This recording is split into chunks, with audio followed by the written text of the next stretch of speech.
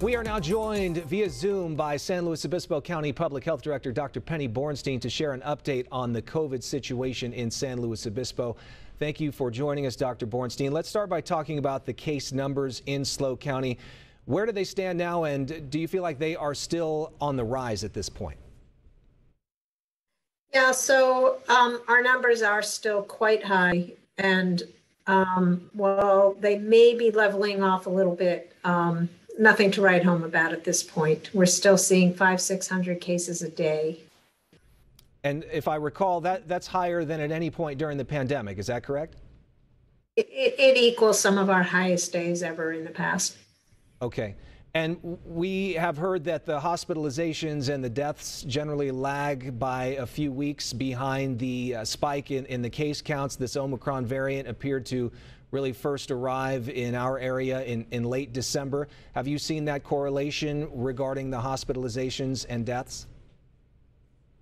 Yeah, absolutely. We are seeing high hospitalization rates. We're not sure if they've leveled off at this point, but they have come about at least a couple of weeks after we saw our cases start to rise. We are seeing numbers that are almost as high as our highest levels. And this is with a disease that everyone understands is less severe than previous variants like the Delta variant. So we're also beginning to see deaths with this Omicron variant, and we have, unfortunately, a lot more coming. We have what we call our pending deaths, which means deaths that the attending physician indicated is a death due to COVID, but the death certificate has not been finalized, so we haven't made those numbers public yet. But we can tell the public that we anticipate seeing more deaths being reported publicly in the coming days and weeks. And how much of this is due to the Omicron variant? As you do your testing, is that the dominant variant now in SLO County? Yeah, we have the ability at our local public health lab to test all of our positive specimens for what strain they are. And we're seeing upwards of 90% of those are due to the Omicron variant. So that is, in fact, the dominant strain. And you did say that it does appear to be less severe than the Delta. You're comfortable saying that now at this point?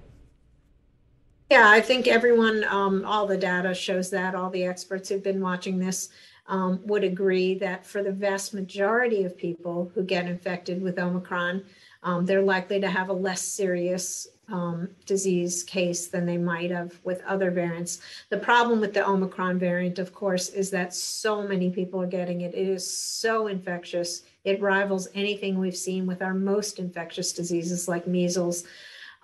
So with so many people getting the disease, even if you have a small percentage that are developing severe disease in need of hospitalization or intensive care, we're still seeing numbers that rival some of our earlier surges. Talk to us about testing here for COVID. It's been well documented that it's difficult to get the rapid tests at home. I know that the county has some solutions. What do you tell people who need to get a COVID test? Yeah, we understand that there's a fair bit of frustration. We're telling people to get tested at various points in time to get out of isolation. If they've been in close contact with someone who's infected, if they have symptoms, they should go get tested. And antigen testing, the rapid tests, is preferred in some of those situations. So we understand the frustration of the demand is outstripping the capacity.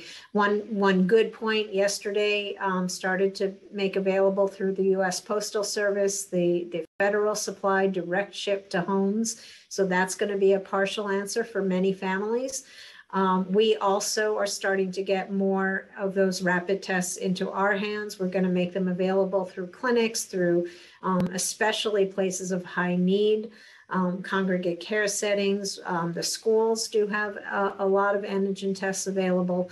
So the supply chain is beginning to open up, but I just would ask for people to be patient and try their best in various settings, through clinics, through urgent cares, through pharmacies, to try to get testing.